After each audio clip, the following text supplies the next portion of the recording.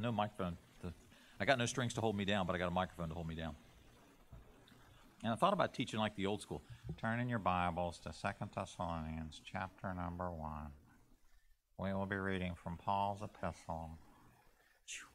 I might fall asleep. Lesson number 9, if you got a lesson book. 2 Thessalonians chapter 1 is where we're going to be. And boy, like always, lots of things to talk about. But we'll try to stay focused. Again, encourage you to pray for our leadership again this week. My understanding, a significant case going in front of the Supreme Court that is of interest to believers when it comes to abortion issues. They tell you you're not supposed to talk about political things or take political positions, but if you got no idea what my political position is on abortion, you probably don't know me at all. 2 Thessalonians chapter 1, but again, pray for our leaders. The Bible tells us to do so, that we might live quiet and peaceful lives in all godliness and honesty. And that's the way we ought to pray. 2 Thessalonians chapter 1, Paul wrote this letter from, again, you get a mixed bag of when. Most believe a handful of months after he wrote 1 Thessalonians. And 1 Thessalonians ends with the imminent return of Jesus Christ. And so apparently some folks in the church thought, well, if that's the case, I'll just sit back, watch football all day, and have a good time. And Paul said, well, no. As we now know, the return of Christ wasn't going to happen within about the first 2,000 years after he wrote that. It's been about 2,000 years since he wrote 2 Thessalonians, and Jesus hasn't come back yet. But we should still look for him today. Kickoff verse number 7. And to you who are troubled, rest with us. And we'll read the rest of that verse in a little bit. But the challenge is staying focused. I don't know about you. Does anybody have trouble staying focused on what's important in life? If you like yesterday, how many folks paid attention to a football game or 2 or 3 or 28 that really doesn't matter in eternity? Did anybody watch a Mountaineer game? Does it matter? Anybody watch Michigan Ohio State? Is anybody a Michigan or Ohio State? Is anybody a Ohio State fan? I feel sorry for you. Anybody at Virginia Tech? I guess Virginia Tech won against Virginia, and Alabama beats a one-legged quarterback on another team, and folks get Oklahoma State beats Oklahoma, and everybody gets excited, and USC and UCLA play. And again, I'm a sports fan. The Braves won a World Series, but in eternity, I hate to say it, pains me to say it, I don't know if it matters. It mattered in October. It was fun. November was fun. And it's a challenge to say, folks, we have so many things in life, whether it's weather or conditions, or how many folks, anybody go out Black Friday shopping, whether online or it is easy to get distracted. The challenge of Christianity is we need to stay focused because there's people dying without Christ that need a Savior. There are Christians that are struggling asking the question, hey, is it worth it? The latest fear, apparently, I'm going to learn how many folks know the Greek alphabet? I'm learning it because of COVID. I appreciate COVID. It helps me learn the Greek alphabet. My understanding, we skipped over XI is the next letter. Omicron is the next one, right? That's the one that's coming. Sky's falling. We skipped over it because XI also happens to be the name of the leader in China. I find that kind of weird. But not that this name, but why do we skip over a letter? We can we can focus on all kind of stuff. We need to stay focused on the purpose that God has created us for. I get excited. We're going to talk about that in the lesson, and I'll get to it in a second. Is that God created us for divine purpose? I can't get past that. God created Dave Newsom for a divine purpose. God created Tracy Davis for a divine purpose. God created Kurt Snyder for a divine purpose. God created J.R. Dotson for a divine purpose. And everybody, if you want to know why I call people names, they give me $10 when I mention people's names on the internet. So if you'd like me to mention your name this Christmas season, $10, and that'll be fine. And for those who are I'm joking, I'm kidding. So when I run for president someday, Helm's a guy that charged people to say, no, I'm just kidding. But God created each of us for a divine purpose, which I'm not kidding about. Unbelievable that the creator of the universe created you and I for a divine purpose to make a difference in 2021, the United States of America, West Virginia, north central West Virginia. Is incredible. That's what we need to stay focused on. So that's the essence of the lesson. Stay focused on that which we are created for, to make a difference for eternity. We'll have a word of prayer, and then we'll get in the lesson. Our Lord and our God, we love you. We need you. We are humbled that you allow us to be partakers of the divine nature, to be partakers of divine promises. Lord, this Thanksgiving season, we are certainly mindful of your goodness to us. Lord, if all we had were salvation, if we lived in a country that discouraged and hindered and even jailed people for preaching truth, we would still be blessed folks. Lord, if we were living in a shack, we would still be blessed folks if we had salvation. But Lord, you've blessed us in so many ways, both in temporal things as well as eternal. Lord, we pray for your power. We need you. Lord, it's not going to be about the stock market or the monetary system. It's not going to be about what the possessions we have or the health we have or even the beauty of the church you've given us. but it's going to be about you to make a difference in a world that needs your son. We pray for grace today. If there's one here that needs Christ, that today be the day of salvation. We pray for one, whether in the room today or online, that needs encouraged, that needs challenged, that needs blessed. We pray you would fitly frame the message, Lord, to encourage those, one that needs encouraged, to rebuke one that needs rebuked. Lord, we love you and we need you. We pray to work in our lives. Lord, help us to honor you. We pray for our leaders, that you'd help them to make godly decisions, that we might live quiet and peaceful lives in all godliness and honesty. Lord, we love you. We need you. Bless and direct. Lead us today, we pray in Christ's name. Amen. 2 Thessalonians chapter 1, we're just going to hit it verse by verse. We want to flip to the next item. Paul starts out with some praise to the church, first 4 verses that starts pretty much how Paul started all of his books. Paul and Silvanus and Timotheus unto the church of the Thessalonians in God the Father, and God our Father and the Lord Jesus Christ. Grace unto you and peace from God our Father and the Lord Jesus Christ. We are bound to thank God always for you, brethren, as it is meet, because that your faith, what a great statement, groweth exceedingly. And we'll talk about that. How do you know that faith is growing? And the charity of every one of you toward each other aboundeth, so that we ourselves glory in you and the churches of God for your patience and faith in all persecutions and tribulations that ye endure. And it all starts with foundations. The first point on the screen, the foundation is critical. That's true in so many things in life. I mean, whether you're a sports fan, you'll find a football team that talks about, boy, if your line is no good, offensive line's no good, it really doesn't matter how your running backs are, your quarterback, you're going to be in trouble. Anybody that lives in a house, anybody ever been in a house where the foundation had a problem? Normally not a good thing. I mean, that's the reason earthquakes become problematic. Well, God's foundation in his church there is pretty solid, founded in God our Father and the Lord Jesus Christ. Matthew 16 talks about that, the place of the foundation of the church. Peter's statement in Matthew 16:16, thou art the Christ, the Son of the living God, that Jesus said in verse 18, thou art Peter, and upon this rock I will build the church. Some have misinterpreted, or I'll build my church, Jesus said. Some misinterpret that to say that God built his church upon Peter. No, God built his church upon the Savior, upon the Lord Jesus Christ. Peter in the Greek means rock, pebble, vice, the stone that is the foundational stone. And in 1 Timothy 3:15, the church is the pillar and ground of truth. Again, we live in a world where truth is hard to come by. I mean, if we were to deal with all of the fun, it's interesting to go back. I try to pay attention to the news, and the truth about COVID has just been unbelievable. And even this latest variation, is it bad? Is it worse? Well, we're not sure. We need to see this. We need to see that, and it becomes challenging.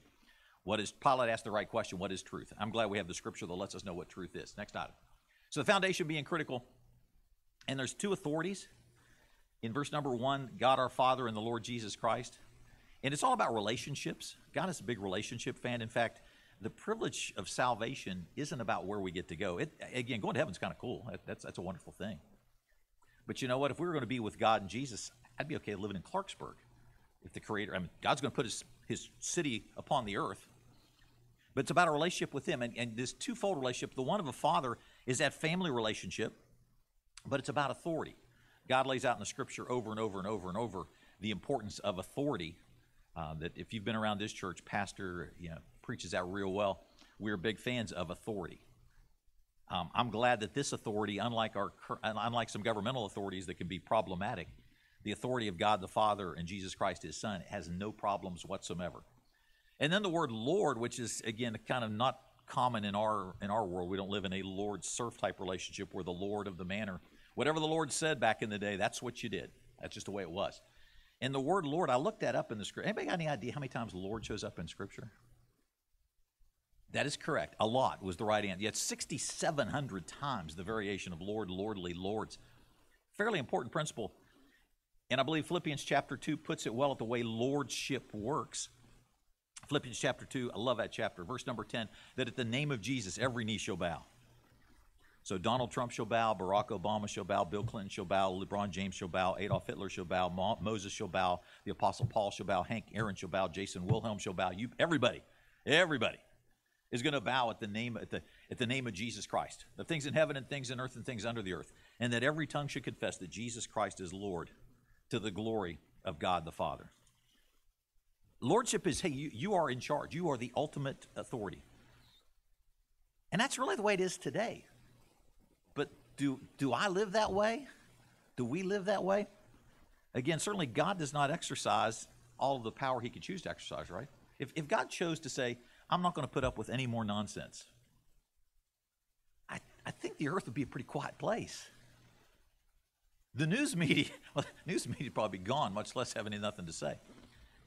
We need to recognize the lordship of God, the lordship of Jesus Christ. It ought to be the attitude that's, again, those yellow bracelets I used to see, WWJD, what would Jesus do? It's even more now, what would Jesus want us to do? Next item. So we got authority. Paul's excited about that. And the word brethren is important in verse number 3. Paul's talking to believers. And again, this lesson isn't pointed for the unsaved, but it is critical that none of this really matters unless you're a saved person. You know, I really don't care much about IBM stock because I'm not a stockholder. I really don't much care about Exxon stock because I'm not a stockholder. It doesn't apply to me. And the principles and the promises of God don't apply unless you're a believer, at least the ones of going to heaven in a relationship with him. And the simplicity of being a brethren, summarized in Romans 10:9 and 10, that if thou shalt confess with thy mouth the Lord Jesus, and shalt believe in thine heart that God hath raised him from the dead, thou shalt be saved. For with the heart man believeth unto righteousness, and with the mouth confession is made unto salvation. I love the statement that Jesus made in Luke chapter 10. Do you ever read the Bible and picture what people's faces look like? Of people? Anybody do that beside me, or am I just like nuts? Like a couple people, just humor me. So in Luke chapter 10, Jesus sent forth 70, 2 by 2, it says, in verse number 1. And he gave them all kind of power and gave them all kind of instructions. And they come back in verse number 17, and I'm looking at their faces. The 70 returned again with joy, saying, Lord, even the devils are subject unto us through thy name. Man, we got power. Get out. I'm guessing these guys were fired up. And Jesus says to him, I beheld Satan as lightning fall from heaven. And he summarized, verse number 19, he says, yeah, I gave you power over serpents and scorpions and over all the power of the enemy, and nothing shall by any means hurt you. But I think he burst their bubble that, guys, it's not about power over devils. Verse number 20, notwithstanding, in this rejoice not. Don't be excited you got power over devils, that the spirits are subject to you, but rather rejoice. Why? Because your names are written down in heaven. And again, I've not ever tried to cast demons out of people or devils out of people. But I've been excited to see God do this, and God bless this way, and God bless that way. I was just thinking about this coming to church today. Even before I was a saved person, growing up on a farm here in West Virginia, we didn't have the most of stuff. And apparently one day a tractor trailer pulled down our road, which you might say, what's a big deal about that? If you knew the road I grew up on over the bridge, I'm not sure why the tractor trailer even came across the bridge. The story was the tractor trailer was going to dump a bunch of soap products. He had a bunch of samples of Palmolive and Axion detergent, and he was going to go dump it. We were the first house on the right. Apparently the truck stopped in front of the house. This is Mom's story to me, and said, hey, I got a bunch of soap stuff. Could you all use that? And I can remember as a little kid, we used these little bottles of Palmolive for years. For years. I remember Axion being stacked in our other outhouse for years. Not the outhouse like a toilet, another outbuilding. For years. God provides, again, why the tractor trailer coming across our road? So God could provide some soap to a guy that ultimately, again, for folks that are going to get saved later on. Just exciting that God works those things out. And we get excited about that. If you've had God do something in your life that's unusual, you should be excited about it. But we ought to be most excited that our names are written down, that you've got a relationship. And it's not about just church. There's lots of verses that I think are sad. I mean, Revelation, certainly the great white throne judgment is a horrible place. But I believe the saddest verses I know of are Matthew 7:21 through 23. That I say very, very carefully to folks that go to churches like ours. Just because you come to this church doesn't make you saved. I appreciate what Pastor Darrington used to say. Just because you sit in a garage doesn't make you a car. Just because you go to this church doesn't make you a Christian. Matthew 7:21 through 23, sad verses that apply to religious folks. Not everyone that saith to me, this is the words of Jesus in the Sermon on the Mount. Not everyone that saith unto me, Lord, Lord, shall enter into the kingdom of heaven, but he that doeth the will of my Father which is in heaven. And the saddest word I know of verse 22 is the first one.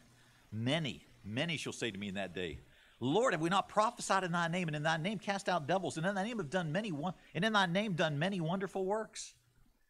And Jesus isn't going to say no to any of those things. Yeah, you did those things. Yeah, you did a lot of stuff. But verse 23, but then will I profess unto them, I never knew you. Depart from me, ye that work iniquity. Know that you know that you know that you know. 2 Corinthians chapter 13, verse number 5 puts it pretty bluntly when it comes to salvation. Not to be curt, but very straightforward. 2 Corinthians 13:5, again, he's not being a smart aleck, not being a wise guy. Examine yourselves whether you be in the faith. He ends his second letter to the Corinthian church with, make sure you know. Examine yourself whether you be in yourselves, whether you be in the faith. Prove you your own selves. Know ye not your own selves how that Jesus Christ be in you, or is in you, except you be reprobates. And that'd be my message to all of us here, including myself. Hey, know that you know that you know. Because if you don't, get it right. Just because you've been a member of the church, come to Sunday school, given money, gone on mission trips, played piano, sung in the choir, sung songs, know how the computer works, read the Bible through 28,000 times. Know that you know that you know that you're headed to heaven. Have a relationship with the Creator. Next item. And Paul's thankful for lots of things, and certainly this time of year we talk about Thanksgiving. In Philippians chapter 1, verse number 3, it's a verse that I actually use a lot of times when I write cards to folks. Verses 3 and 4, I thank my God upon every remembrance of you. Verse number 4 is going to show up later, so I won't quote it yet right now. We ought to be thankful folks. And you ought to be asking a question, is there anybody thankful for us or you and I individually? And it's not a pride thing, it's not an ego thing, but are we doing anything that makes any difference anywhere? Next item. So Paul was thankful for growing faith. And I thought that was an interesting term. I got a question. Does anybody know when your waist measurement grows? I got a belt that tells me that. It's got notches on it. So when there's less notches needed, that's a bad thing, right? More notches needed means I'm losing weight. So if that's what I'm trying to do, that's a good thing. Can you tell anybody ever been around a little child and the feet that grow like what, an inch every day or something? I love these people that advertise our shoes don't wear out for little kids. Well, no kid, they don't wear them long enough.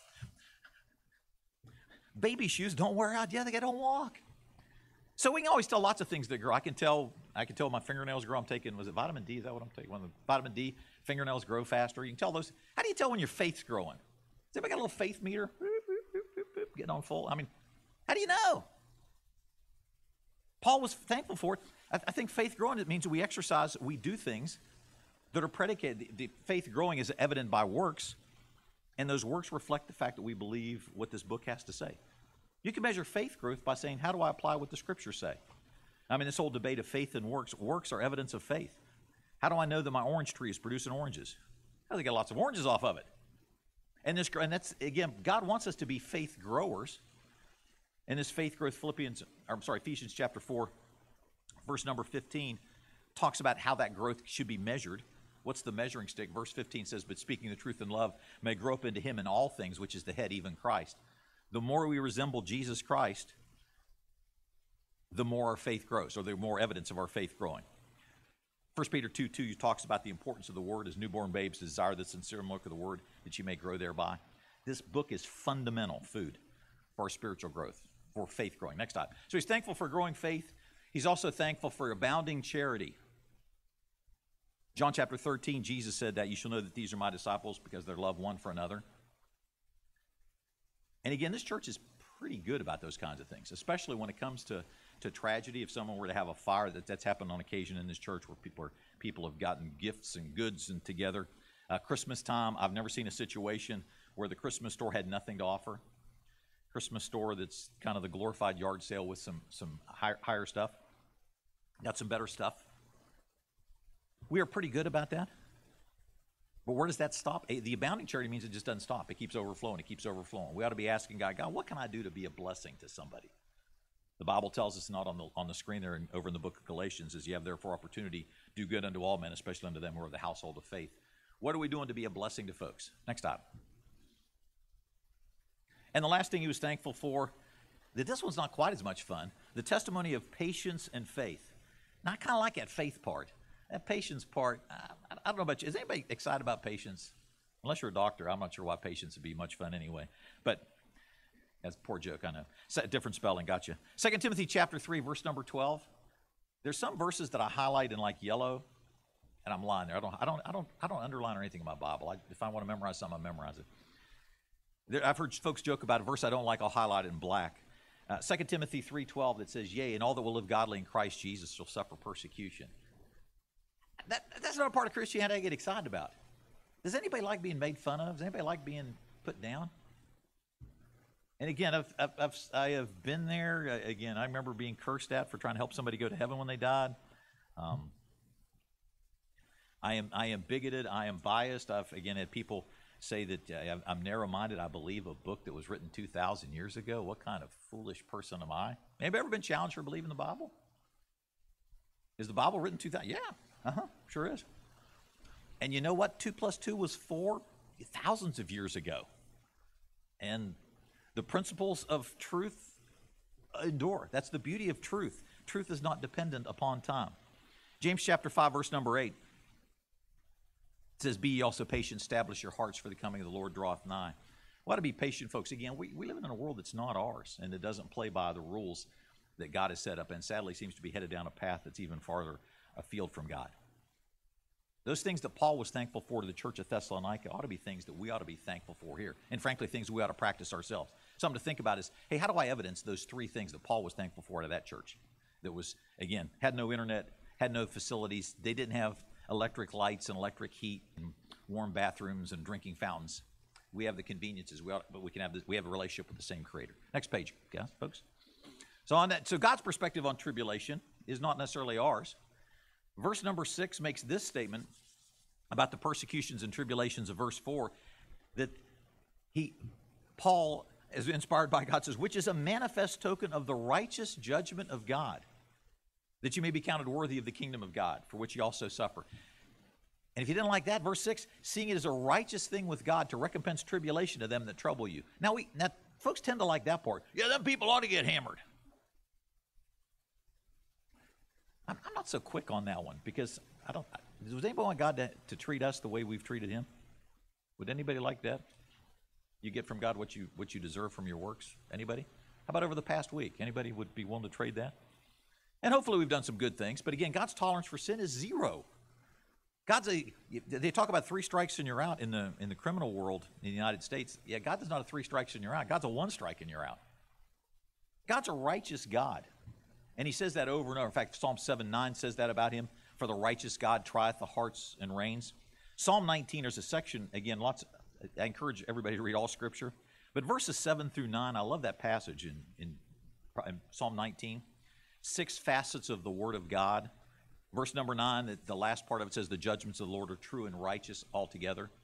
And Psalm 116:5 describes him as the righteous God. God doesn't do anything that's not right.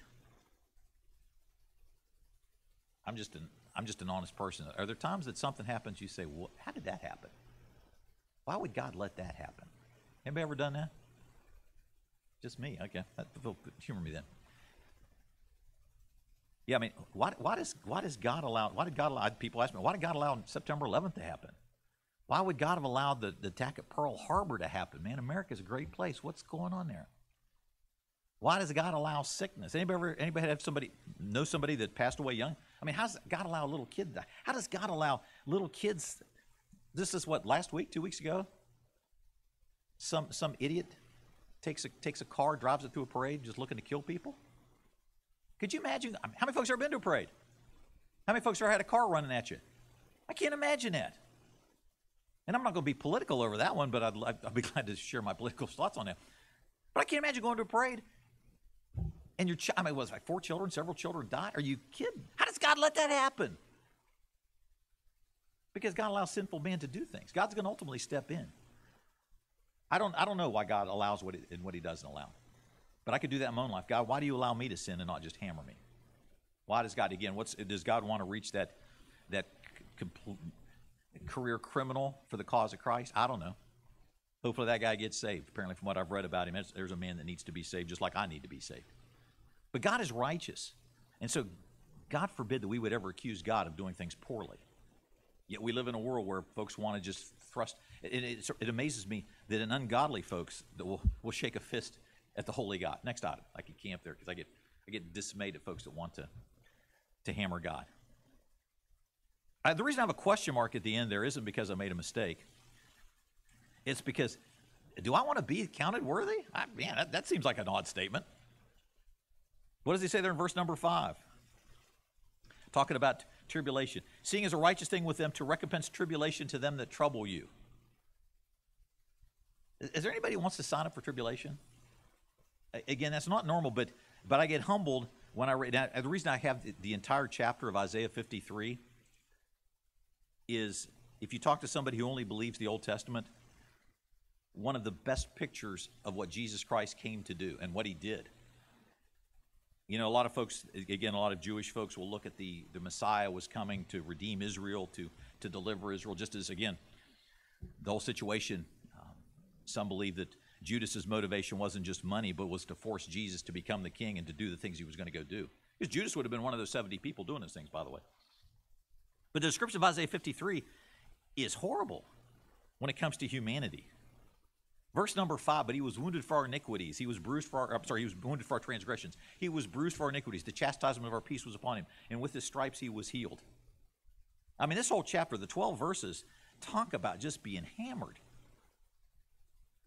Verse number 7, he was oppressed and he was afflicted, yet he opened not his mouth. He is brought as a lamb to the slaughter, and as a sheep before her shearers is dumb, so he openeth not his mouth. Jesus Christ did all that for nothing that he did. He did that for you and I. So when tribulation comes, that is not because of sin, and is not because, again, when I bring things upon myself, hey, that's not suffering for the Savior. But when tribulation comes for the Savior's sake, we're in the same camp with the Messiah. We're in the same camp with our Savior. Next item. So we ought not be upset about that. The price of tribulation, verse number 6, there is a price for causing tribulation. And again, I understand. Does anybody ever watch news media that gets fired up about the other side? I don't care if you like MSNBC or Fox News or CNN. And if you like all three of those, I'll pray for you because you're schizophrenic. I watch all of those to get their perspective, and it is amazing. 2 trials, the Kyle Rittenhouse trial and the Ahmaud Arbery trial, and the reactions from the news media struck me as curious, to say the least. The juries are only good when they agree with what I want. I find it fascinating. But folks getting theirs, again, a jury case where 3 men in Georgia, I think it was Georgia. Was it Georgia, the Arbery case?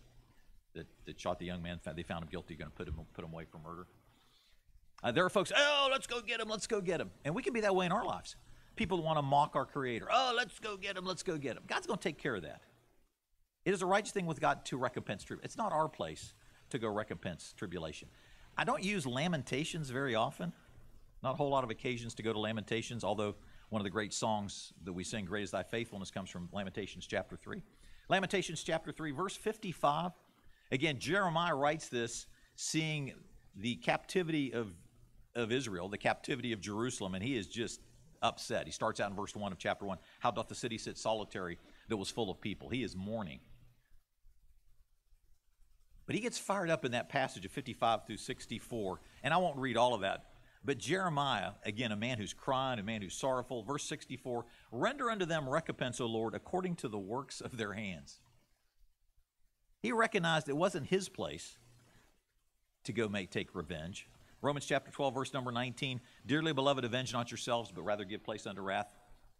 For it is written, vengeance is mine, I will repay, saith the Lord. The Lord will sort out all the details. I've said this multiple times. There's the situations in life that I shake my head at, sometimes even from believers. Why would a believer do that? The Lord will sort all that stuff out. We need to make sure we're not God's vengeance vehicle. We're the opportunity for reconciliation. I'm not saying we should just ignore sin. We should go help to reconcile when it comes to sin. We're not the executors of vengeance. Again, that's the Creator's place. Next item. There's a coming rest, verse number 7. And to you who are troubled, rest with us when the Lord Jesus shall be revealed from heaven with his mighty angels. And Revelation 19 is where I cite there the specific when Jesus comes back with his mighty angels. There's certainly a set of things right there, and we're going to talk about another set of actions that angels take. But Revelation 19 talks about a battle that's often called the Battle of Armageddon, that if you're a believer, you'll be part of the riders, is what we most believe. We're part of that army, verse number 14, that are following in white horses, clothed in white linen, and fine linen, white and clean. And a judgment upon the earth that'll take care of things. Rest is coming. But that coming rest, the reason Paul said that is because, hey, we're supposed to go do something. How many folks know a person, hopefully it's not you, that all they want to do is rest and relax and not do anything? I'd love to have that job. Is anybody willing to pay me to just relax and watch TV and do crossword puzzles all day? If you are, see me after church. I'd love to get that job. If you'd pay me just a mere $100,000 a year, and I will watch all your TV, do all your crossword puzzles, and I'll even pay my own taxes. Just see me after church. And if you're online, I'd like to say I'm kidding, but if you're willing to do that, let me know. I think you'd be a complete fool to do that. But hey, strange things happen. Yeah, we as people are supposed to be doing something. There's not a place to rest when it comes to not doing something for the Creator. Again, you might say, I have physical limitations. I can't see. I can't do this. Absolutely. I understand there's challenges. You don't want me playing the piano. I can play the first few notes from the theme of Dragnet. Never been an occasion I know of in church to do that. Boom, ba bum, bum, boom, ba bum, bum, bum. I could do that. And if you know a song that has the theme of Dragnet, you got to be old like me to know Dragnet, right, Jack Webb? This is the city, Los Angeles, California. You guys get me off track. I can play People Need the Lord for a little bit if you give me hunt for a little bit. But you don't want me on the piano. It's like those nights when they do the pick a song, the other night with Thanksgiving. Pick a song. My song would all sound the same. Bum, bum, bum, bum, bum, bum, bum, bum. I mean, we're singing a cappella. Well, we all have something we go do. I don't know anybody that can't pray. Don't know anybody that can't give a testimony. Whether it's send a card, write a note, send a text, send an email, make a pie. There's all kinds of things we can do to be a blessing. There's not the time to rest. Now's the time to work while it is day. Next item, and I could camp there. The mighty angels of verse number 7, we'll go back. I mentioned those in the past in chapter 19 when Jesus is going to do some things. But the mighty angels, we get to see some of the things they do. Revelation, I've got Revelation chapter 7, verses 1 and 2, just some picked places. The four corners of earth, the angels holding the four winds, that the wind should not blow on the earth, nor on the sea, nor on any tree. Now, I've been places where the wind wasn't blowing on the land. Has anyone ever been to the ocean when the wind wasn't blowing? That would be weird. I've been to the Pacific Ocean. I've been to the Atlantic Ocean. I've been to the north part of the Atlantic. I've been to the Gulf of Mexico. I've been to all different parts. There's always something going on there. These angels can control the wind. And boy, then it goes beyond that. These angels in chapter number 7 and chapter number 8, they do some just nasty stuff. The angels of chapter number 8. Well, one throws out hail and fire mingled with blood, and a third part of the trees are burned up, and all the grass is burned up. In verse number 8 of chapter 8, another angel sounds, and a mountain with fire sounds like a volcano, and third part of the sea becomes blood. Man, those angels do have some power. God's going to take care of judgment. Again, if you're being persecuted, if you're being troubled for your faith, just keep keeping on. God's going to take care of that. Next item. And so there's two causes with consequence. Again, verse number 8 and verse number 9, challenging verses, that say, in flaming fire taking vengeance on them that know not God and that obey not the gospel of our Lord Jesus Christ. There are two causes for a real problem. And you might say, is it a work salvation? They didn't obey the gospel? Well, knowing God is important. John 17:3, knowing God is what life eternal is all about. It's what Jesus said in John 17, great prayer of his in the garden, talking to his Father. And this is life eternal. It's what he says, and this is life eternal, that they might know thee, the only true God, and Jesus Christ, whom thou hast sent. The purpose of eternal life is to do that. And so we ought to be cultivating that in this life. We ought to be spending time getting to know the Creator. And John 3:36, God's a very binary God. God's not a gray area God. He that believeth on the Son hath everlasting life, and he that believeth not the Son shall not see life, but the wrath of God abideth on him. So those two things of knowing God and obeying not the gospel is a failure to trust Christ as Savior, which enables us to have a relationship with the Creator. Again, I've got, does this is an iPhone, and I'm not here to promote Apple, or it could be a Samsung or anything else if you're against Apple. I really don't care. But does this particular device do me any good by itself? Some may say it doesn't do me any good even when it's connected.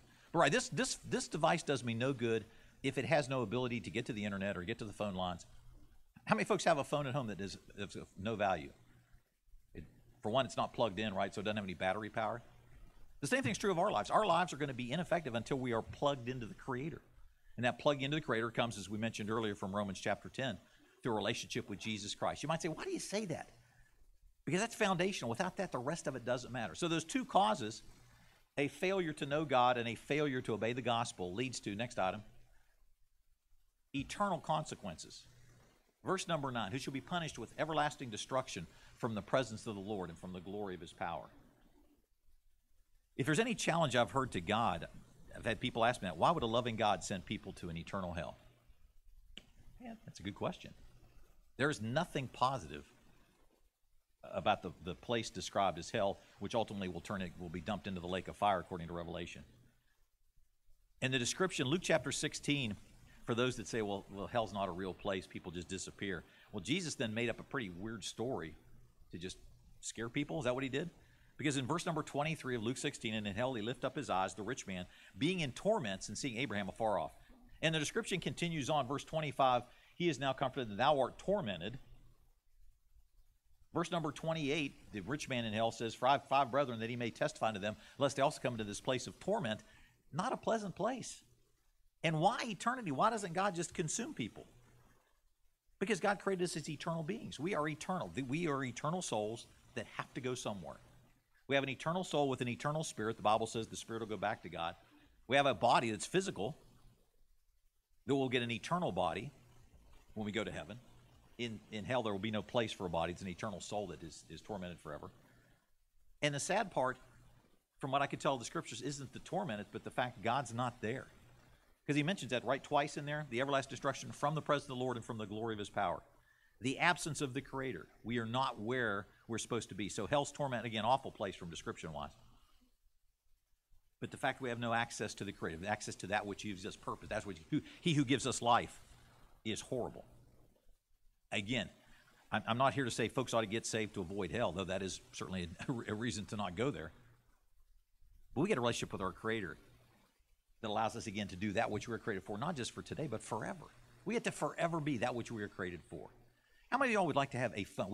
How many folks have ever had just one cell phone and it worked forever? Anybody ever had one cell phone? How about one car? How would you like to have just one car that worked for the rest of your life?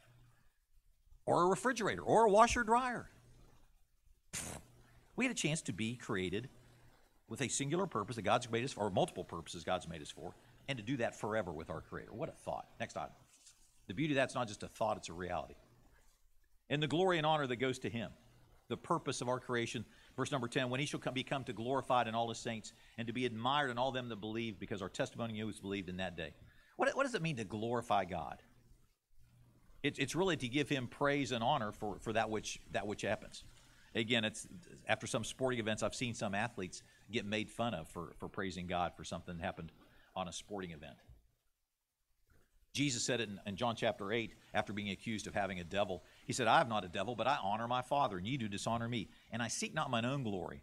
There is one that seeketh and judgeth.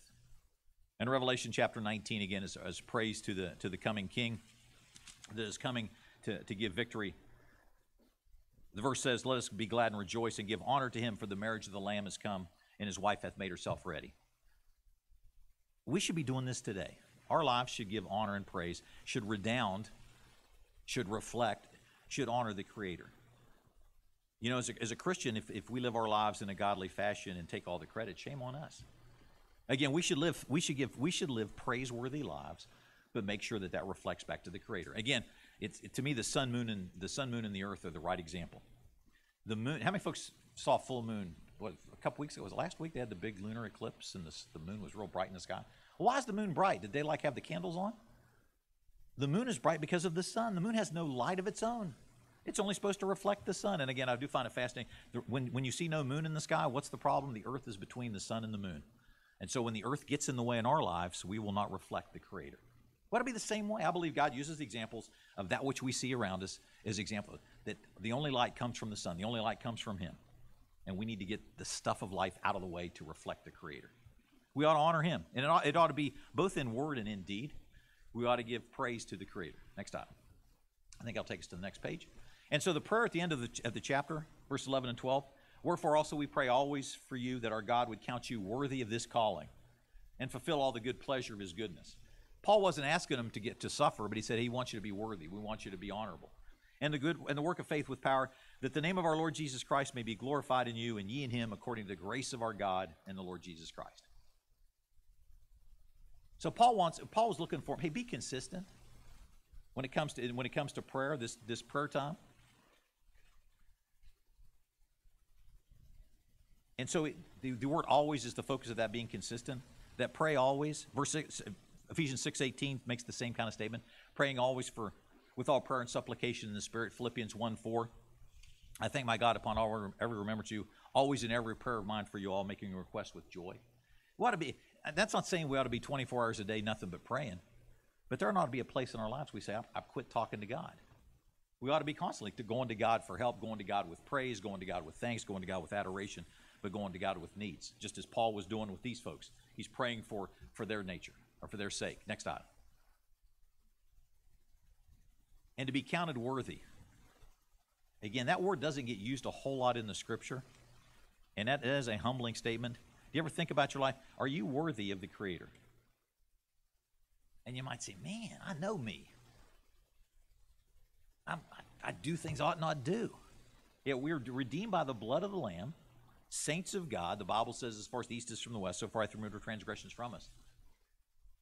This life of being worthy kind of ties that concept of blamelessness. Hey, are we doing what God would have us to do? Acts chapter 5, verse 41. Acts chapter 5, a situation where Ananias and Sapphira lie and have the terrible situation with their lives. And then Peter, who's called in because he keeps preaching Jesus. He gets thrown in jail, but he still keeps preaching Jesus. He got out of jail, still preaching Jesus. And they brought him back in and said, hey, you need to stop.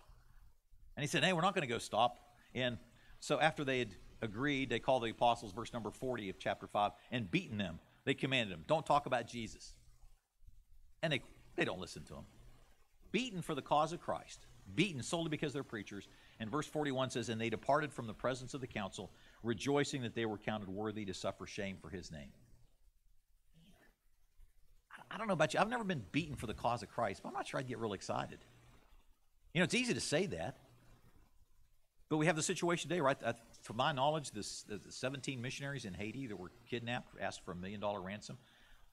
Does anybody know the result of them? As far as I know, they're still under evil men's control. Yeah, I've not seen anything other than when they got kidnapped, and again, they were demanding $1 million per person. Oh, did they? Okay. So 15 people then still, which is, wow, why? Because they're standing for, and I don't even know what their background is. I don't know if they preach like us, teach like us, but apparently kidnapped for the cause of Christ. Whew. We just need to live a life that would please God and trust him for the rest of that. Next item. And the calling, verse number 11 that talks about that. Verse 11, worthy of this calling. And I've mentioned this already. I'd love to hammer this point. We have a purpose. We are called not just to salvation. We're called to serve. We are called to fulfill a set of works. I'll read just one of those verses, Philippians 3:14, that says, here's what the real calling for you and I is. Paul says that I press toward the mark for the prize of the high calling of God in Christ Jesus. We have a noble purpose for which we are created. We get a chance to serve the King of the universe, the creator of all things, to be part of his plan to make a difference. And I likened it to sports analogies. Some people are quarterbacks that get to play the critical positions of calling plays. Some people are wide receivers that are making big plays. Some people are running backs. And some people are the third string tight end to get that 1-2 point conversion that won the game for you. You know what?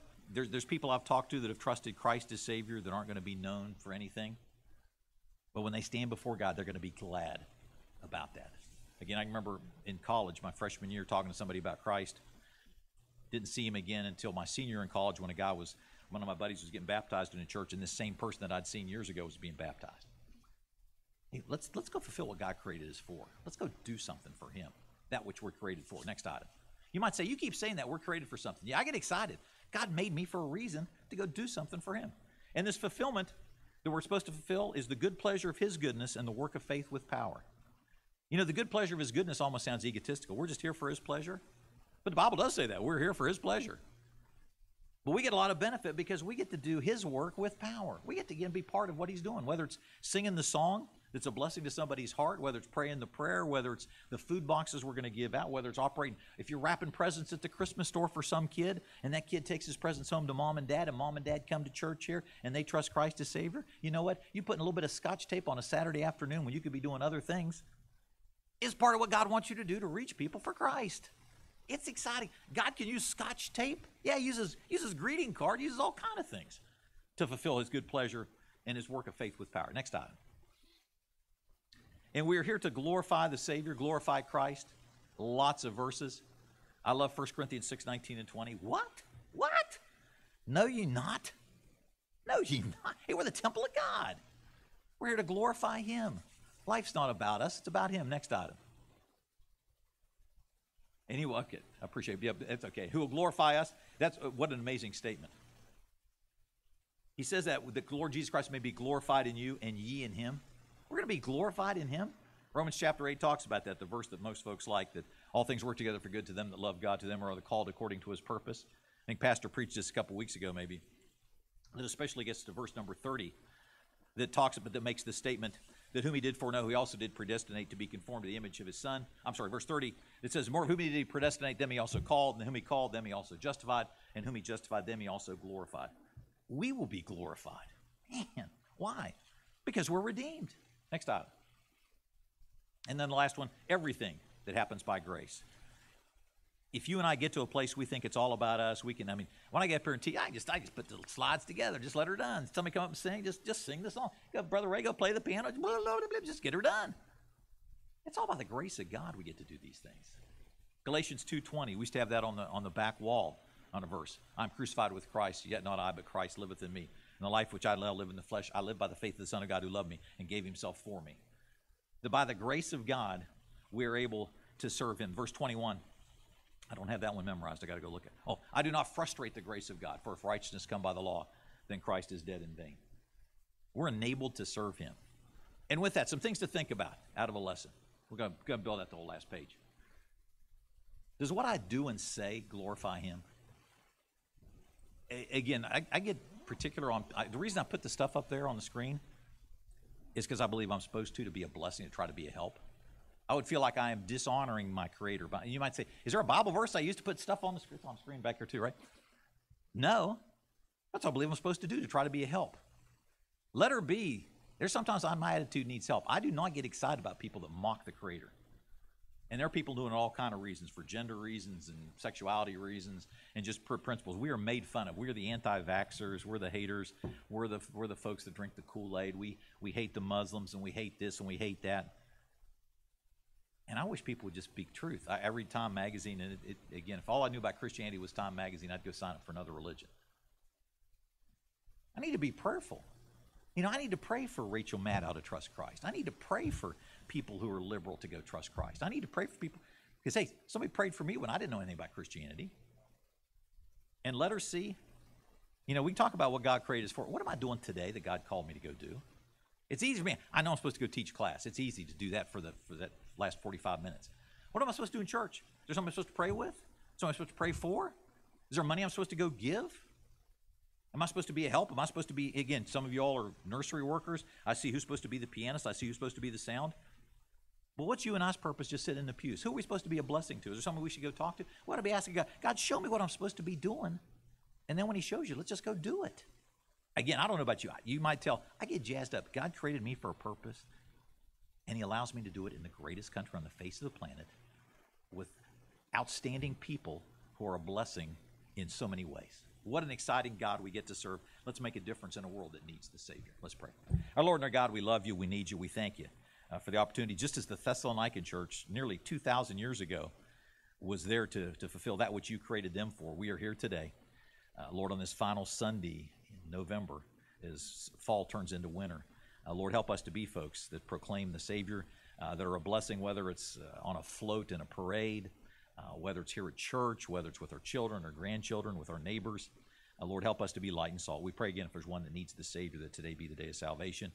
Lord, for believers, help us to be obedient to you, to get rid of the garbage that would get in the way of us fulfilling that which you created us for, and Lord, to pursue with diligence that which you created us for, realizing by grace, through the power of your Holy Spirit, through the truth of your word, you enable us to do amazing things that will make a difference forever. Lord, bless the service to follow. Help us to honor you, we pray in Christ.